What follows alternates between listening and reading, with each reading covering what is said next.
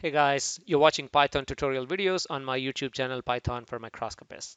In today's tutorial, I'm going to talk about logistic regression and just introduce the background of logistic regression. No real coding is happening. So let's jump into it. First of all, despite its name, logistic regression is actually primarily used for classification type of problems. Let me explain what I mean by that. So let's go back to the drawing board here. So there are two primary types of machine learning algorithms, classes of algorithms that we use. One is for regression problems, and so I cannot write again on the digital pad. So one is for regression, and the other is for classification. Okay, and excuse my handwriting. And the other is for classification. And regression problem is where we are predicting a continuous variable value. So, for example, in the last couple of tutorials, I talked about as a function of time, the number of cells are growing, okay, in our experiment. So what that means is, okay, you have a bunch of data points and then we fit this to a straight line. So in future, if I want to predict something at a given amount of time, I can just look at the straight line and say, okay, for that time, I can expect these many number of cells, right? And at this time, for that time, I can expect these many number of cells right there. So this is a regression problem where we are predicting a continuous value. A classification problem is, let's say you have a whole bunch of cells that you kind of segment out somehow, but then you just need to separate them as bad versus good. I don't know, cancer cells versus healthy cells, bad cells versus good cells. In the previous example, we actually talked about. In fact, let me open the Excel sheet from our last tutorial. I still have this up here. Okay, so what we have done. Let me zoom in so you can look at the header at least. So we said, okay, we have a few users, user number 1, 2, 3, 4, and they come in different ages. User number 1 is 23 years old, user number 2 65 years, 31 years old, and so on. And each user took certain amount of time to analyze a bunch of images, and they analyzed these images before having any coffee, after having 2 cups of coffee, and 4 cups of coffee, and 6 cups of coffee. And then we tried to fit this to a linear regression and say, okay, what what is the effect of time and coffee and age on the number of images analyzed, right? So later on, we actually took a predicted, a unknown value. Okay, if that is the case, what happens if I have someone who is 30 years old and who takes like 8 hours and then 2 cups of coffee? How many images are they going to analyze? So this is again a regression problem because we're trying to predict a continuous variable. But what if you say that, okay, the efficiency, if I add another column here and say efficiency or productivity, let's just call this productivity and say 20 images is good, 14 images is bad, 18 is good. Let's say anything at or above 15 or 17, let's say, is good and below 17 is bad, right? So if you want to predict the productivity, this is a binary problem. So going back to the drawing board here, so this is a binary problem. Is this a bad or is this good? Okay, so this is binary classification. So for binary classification, logistic regression is amazing. Okay, so that's a great algorithm for binary classification. By the way, you may have multiple classification problems in real life, which could be, okay, you have a cell, for example, and then you have a nucleus, and you have different organelles inside, and you have different, organelles. So you say, okay, I want to detect, the nuclei, I want to detect ribosomes, I want to detect, a whole bunch of other things, mitochondria and other things. That could be a multi classification problem. If you're not a biologist, again, if you, for example, are a material scientist, let's say you have an image with a whole bunch of grains, and one grain has certain type of texture, the other one has certain type of texture, this one has a different I don't know, gray level texture or something. So because this one, let's say, is aluminum, phase number one. Let's not get into actual material science. Phase number one, this is phase number two, this is phase number three, and you're trying to detect, okay, or different phases.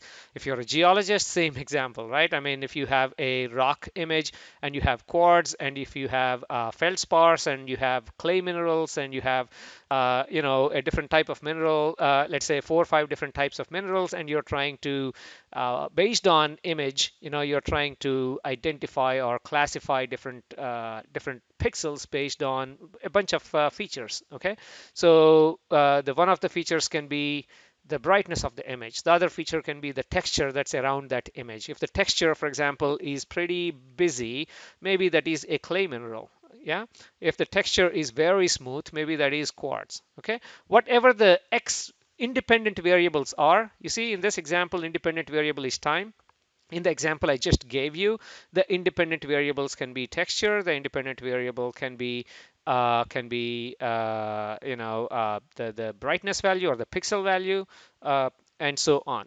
So you have a bunch of independent variables, and you have a dependent variable that you're trying to predict. In this case, is this quartz? Is this clay? In this example, is my cell a bad cell or a good cell, right? So now that we overkilled this regression versus classification, let me get into what logistic regression is. Again, let me remind you: linear regression, fitting it to a straight line. Okay, you have a bunch of data, fitting it to a straight line.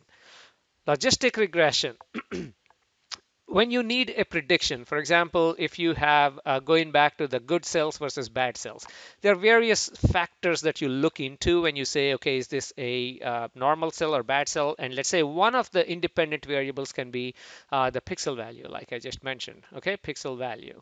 Or the gray level, if you want to call it. You can say that, okay, and if your pixel value is, let's say, below certain level, then these are all bad, or zero if you want to call it. And one, or good, is if you have a pixel value of certain, above certain level. And by the way, it's not just the pixel, right? So there are other parameters. So there may be like some overlap here. This may go up here. But then eventually, what you want is a line that separates these two, uh, or you can call it a decision boundary that kind of separates these two, where you can say, okay, if it is below certain aspect, then below certain level, then it is bad; above certain level, then it's good. So this is basically logistic regression, and eventually what it does is it actually fits a sigmoid curve, something of this sort, of this shape, and you can say anything that's below this is bad, anything that's above it is good.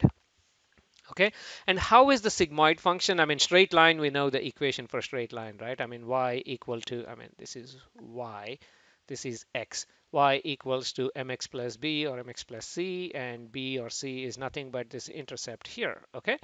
And the sigmoid function is actually defined as sigma as a function of z equals 1 over 1 plus e to the power of minus z. Okay, so and again, E is nothing but the Euler number. It's 2.7 something something. Again, you can Google and find out.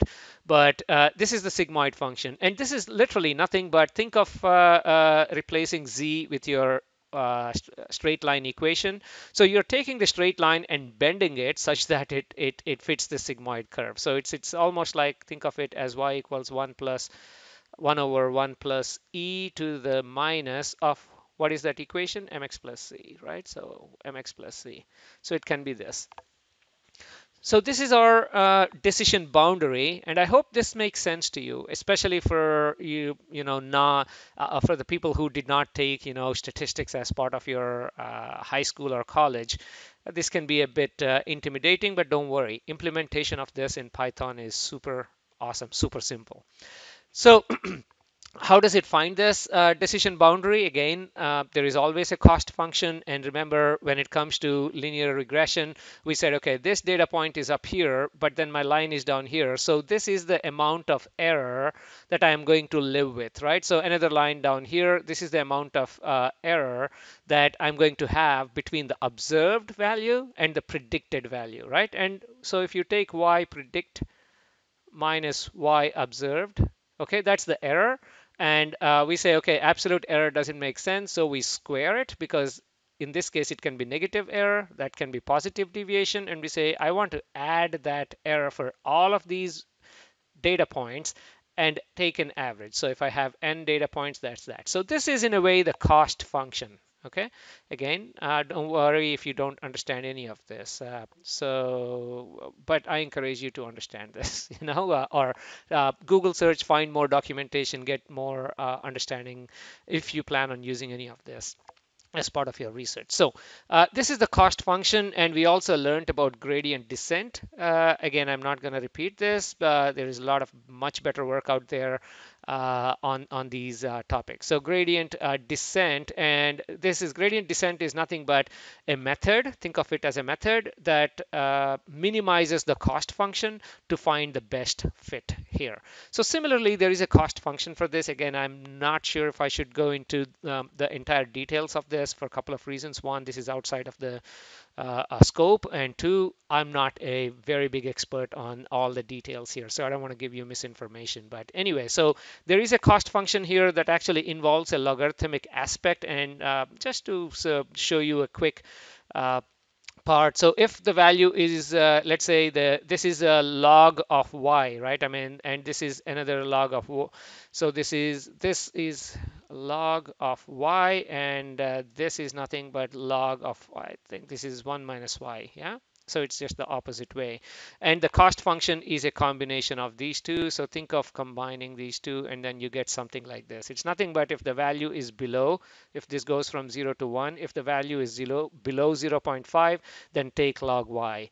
If the value is above 0.5, then take log 1 minus y. So this is the cost function. And again, the gradient descent is going to be used to minimize this cost function. Okay, so I hope I did not confuse any of you, but I thought it's important for you to understand the quick background before we jump onto coding, doing any actual coding. Believe me, actual coding is literally, again, few lines of code, which is very easy. Let me summarize this. Logarithmic regression is a classification, especially a binary classification tool, where it classifies things into, let's say, bad or good, 0 or 1, right? So this is the binary classification. Unlike linear regression, which is a regression problem which solves a regression problem by fitting a straight line, so we can predict a continuous value. And how does this do logistic regression do this? I mean, it's basically a sigmoid function which defines the decision boundary between 0 and 1, or bad or good. Whatever the binary problem we are trying to solve, it fits the decision boundary between the two data sets, okay, for a given feature. The feature can be pixel value. The feature can be any of these independent variables that affects, that's part of our experiment. And as usual, it has a cost function, and the cost function involves a logarithmic aspect to it. Again, please go ahead and look online if you are curious about what the cost function is for logistic regression and how is that cost function minimized. Remember, machine learning is all about having a cost function and then finding the minima is part of that cost function. And gradient descent is an amazing method or algorithm that actually helps us find this minima in the cost function. So this is the theory behind logistic regression. So in the next tutorial, let's actually jump into real coding. So if you like this video, again, as usual, I request you to go ahead and like it on YouTube. And if you like the series of videos I'm producing here, please subscribe to the channel. It definitely keeps me encouraged. Thank you very much.